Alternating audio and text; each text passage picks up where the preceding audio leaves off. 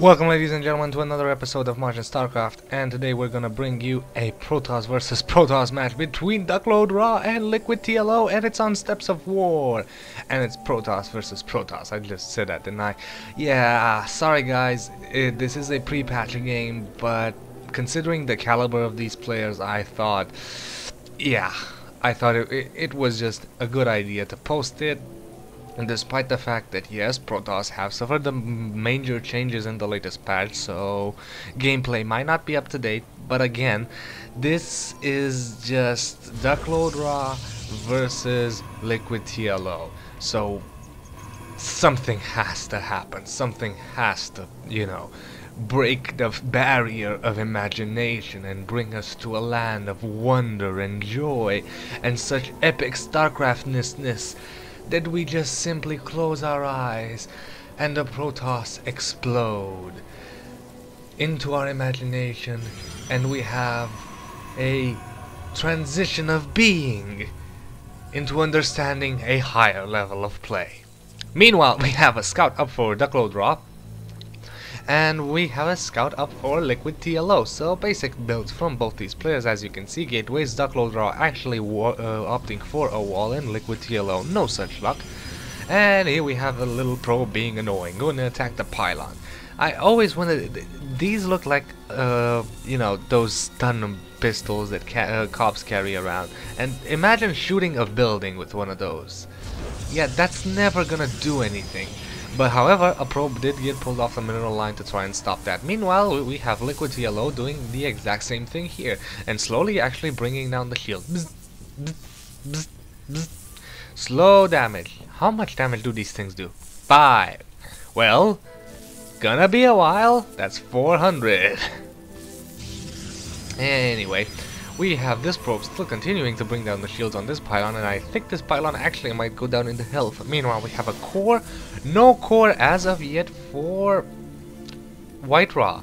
So WhiteRa is bringing out a Zealot and a second Zealot. So he's opting for 1 gate early pressure, and now there's that core as well. So because of the scout, TLO also knows to bring out a Zealot to, care for this one. And is he gonna bring out a second one? No, he will not bring out a second one. Is the second Zealot on the way? A second Zealot is on the way, and the third one is out the way. Chrono Boost being completely used on that. So meanwhile, LiquidTLO is a slight disposition right now. We have a probe and 2 Zealots on the way, and the third one pretty soon. And there we go. This Zealot actually taking out that probe, and now a lot of probes are being pulled off the mineral line to try and deal with this one. And now it's Zealot versus Zealot. However, TLO Zealot is in the slight disadvantage, and the second Zealot comes in. Oh, and TLO went for the Stalker. Yeah, so now he should be safe with that range attack, taking out the first Zealot. And now he needs to move the Stalker because it's in the health. You do not want that. Micro your Stalker while using your Zealot to do some damage. There we go, very nice indeed. And pew, come on, 7 health, and now it's dead. And a third Zealot on the way, and this Zealot, oh, very nice indeed. And now a sentry is here. However, I believe the unit's lost tab is right now favoring DuckloadRa. No, it's not. So close, and when this Zealot dies, it's gonna not favor it. It might not favor him even more.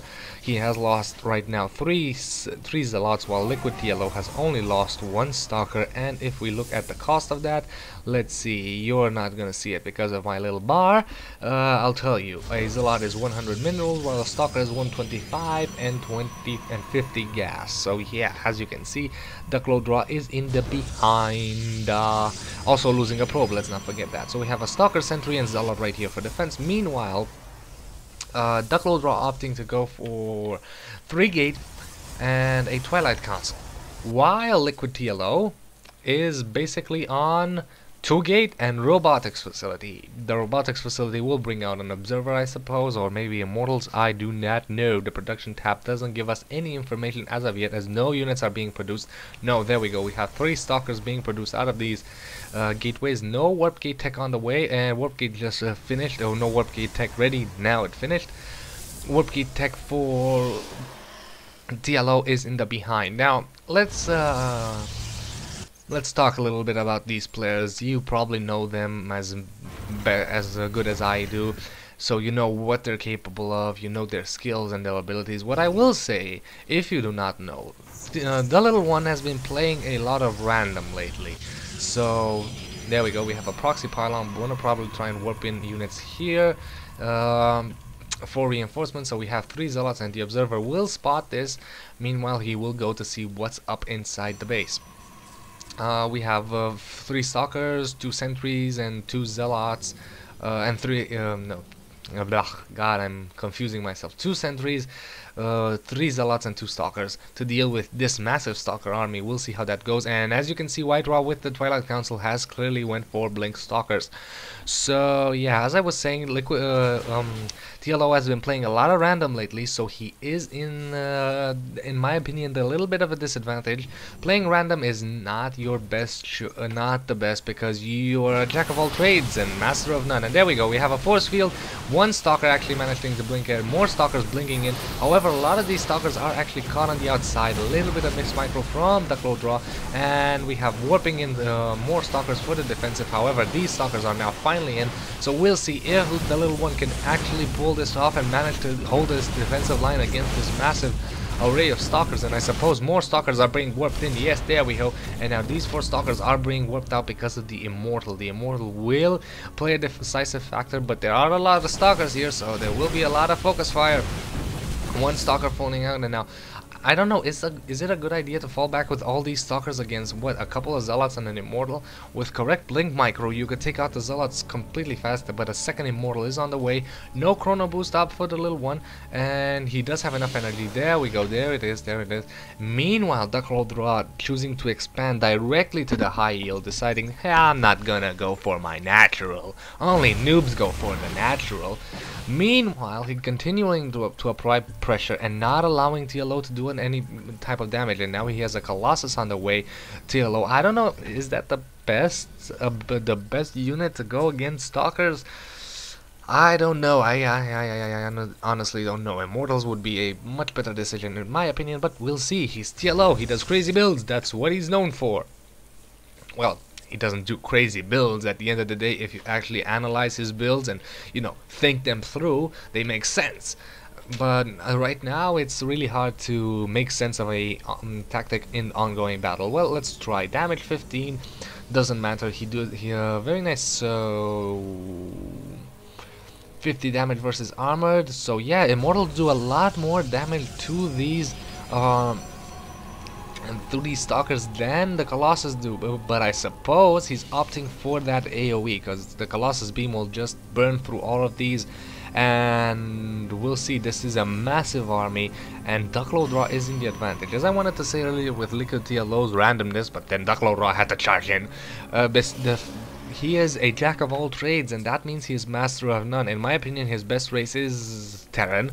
He's played Terran just so good, and now we have TLO gonna move out here, gonna use his army to actually push out, gonna clump up his army, not allow to protect his Colossus, and gonna have DuckloadRa getting out of there because he does have an Immortal and a Colossi, and that means that he'll just plow through his army. However, whatever he's doing, yes, he has scouted this with his observer, so he's gonna go in there.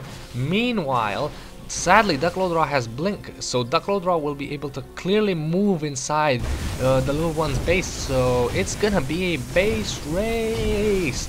Meanwhile, this expansion is gonna fall off, and we have a lot of stalkers. There is an Immortal here for defense, but however, there are a lot of stalkers and more stalkers being warped in. As you can see, we have 4 gates. Yes, 4, 5 warp gates. Meanwhile, the little one is gonna fall back. A lot of transitioning probes actually running away from the base. Meanwhile, the little one has lost his robotics bay and his robotics bay or facility. I always get that confused. Whatever, he's lost the gateway, he's unpowered, he has unpowered pylons, and now these things are just gonna blink down there and gonna take out a lot of probes. Very nice indeed for DuckloadRa. That means that the little one is even supply blocked. DuckloadRa is not so much. His economy is probably doing pretty well. Let's check out the income. There we go. We have a very nice economy hit from DuckloadRa. However, he's slowly mining out his base, and he has no expansions to speak of. So we'll see. Technically, DuckloadRa did a lot of damage there. Oh yes, here we go. So the building production is called the robotics facility. Good. Remember that. Remember that, Majin. Anyway, Despite the fact that DuckloadRa did a lot of damage, he also sustained a lot of damage and devoted a lot of his resources on this early pressure. So here we go, we have another batch of Blink Stalkers trying to run in here, and this means that TLO is just chasing around an army, and these Stalkers are gonna go for the Nexus. Oh, I don't think that they're actually gonna take the Nexus down, but they are gonna take out a lot of probes, which is what he actually needs to do. He needs to stop TLO's economy from growing while he secures his own economy. He needs to do with the best damage he can with this small item, and as you can see, the harvester count just plummeting for the little one. He's now at 12 supply, 12 harvester. He's no longer supply blocked. And where are these zealots? The zealots, since the zealots have no charge, they will never ever be able to catch these stalkers, and doing a little bit of damage, more probes dying there. And why is this Nexus sending its probes to the main? No idea. Meanwhile, we have we're gonna have an immortal drop for WhiteRa.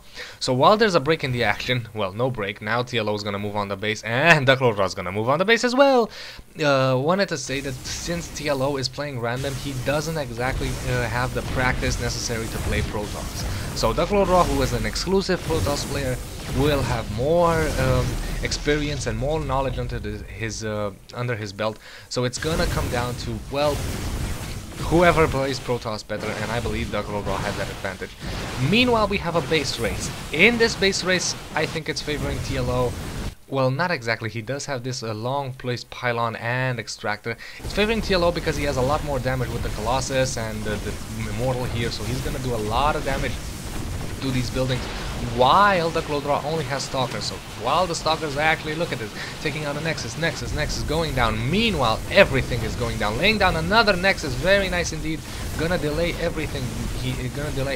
Meanwhile, this little probe is actually, oh, this is actually TLO's Nexus, my bad.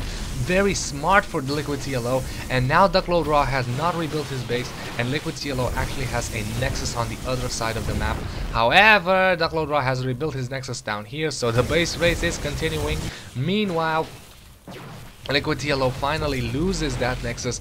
He still has one working warp gate. I suppose he could use it to power something up somewhere. Meanwhile, it's gonna come down to whoever gets to the other Nexus first. Oh, DuckloadRa still has this hidden pylon, which is gonna be huge. This is a all-out base race for these players. Who wins first? We have the drop here. We're probably gonna have this Void Prism.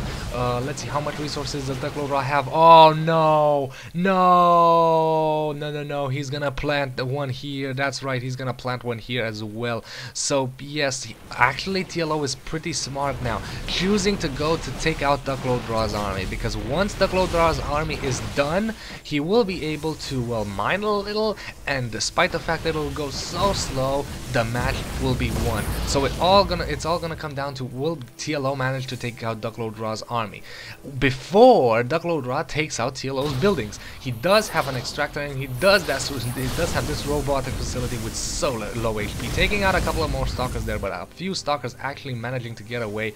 This Immortal is a secure hit. Meanwhile, we're gonna have everything running away, and here comes the Immortal. Very nice, picking up, distracting the army. Very smart indeed, because this War Prism is gonna just cannot be attacked. Only Stalkers can do damage to it, and bringing down. And now we have two Zealots versus one Immortal, and this Immortal is gonna try and take out the Extractor. And here come the Zealots. Will the Zealots beat the Immortal? Not so much. But the Immortal is getting picked up. Meanwhile, the Stalkers are running all across the map to take out this, and if TLO loses this probe, it could be extremely huge. He should have ran his probe out of there. Does he have enough resources to lay down anything more? Nope, that's it, and the last probe is done. And will TLO manage to save his Nexus? He needs to save his Nexus right now. Meanwhile, DuckloadRa actually locking himself in here with a gateway and a pylon. However, DuckloadRa is mining he's mining gas at the moment, but hey, he actually managed to stop and take out another couple of Stalkers, and right now, very nice, using these Zealots to take out this and this. Meanwhile, we do have this Immortal and this Void Prism, and it's gonna come down to whoever takes out the other guy's army. TLO is not gonna lose his army is way too big for that. Meanwhile, he does have enough resources to produce another probe, so there we go, we have another probe indeed. Gonna take out this Stalker. If he takes out this Stalker, that could be huge. Come on, huge. And this last Stalker falls. However, DuckloadRa does have a gateway and does have this immortal. So, however, once TLO gets inside the space and takes out the Nexus and the probe, that's gonna be huge because this probe is sadly stuck in here. This probe cannot get away, and that is just sad for DuckloadRa. If he would have gotten in here, maybe would have laid down a couple of more pylons, maybe would have delayed this, but I think TLO has won this. TLO has actually won this in an epic game, coming with the Void Prism to pick up the little probe and lay it down somewhere else. However, that's not going to make a difference because right now one immortal cannot take out a Nexus in time while two immortals are here on the defensive. So anything is not going to happen. Meanwhile, we do have this observer scanning for any types of buildings. This Nexus is going to fall, and right now DuckloadRa has completely lost, in my opinion. He doesn't know that the base is defended. That is his goal. That is his hope. He doesn't know that there are two immortals here. He's going to probably call the GG when he sees it. Yeah, he knows, and he's probably going to, yep, there we go, picking it up. He knows that he can't do anything and just calls a GG, gets out of there, and I'm glad we cast this pre-patch game. Void Rays didn't come into play, and one observer actually came into play for LiquidTLO, and LiquidTLO is the winner, so I don't think that so it didn't matter that much. So all the differences, the Protoss didn't actually make a difference in the game. So thank you for watching, and this was just so fun to watch. I'll see you guys next time.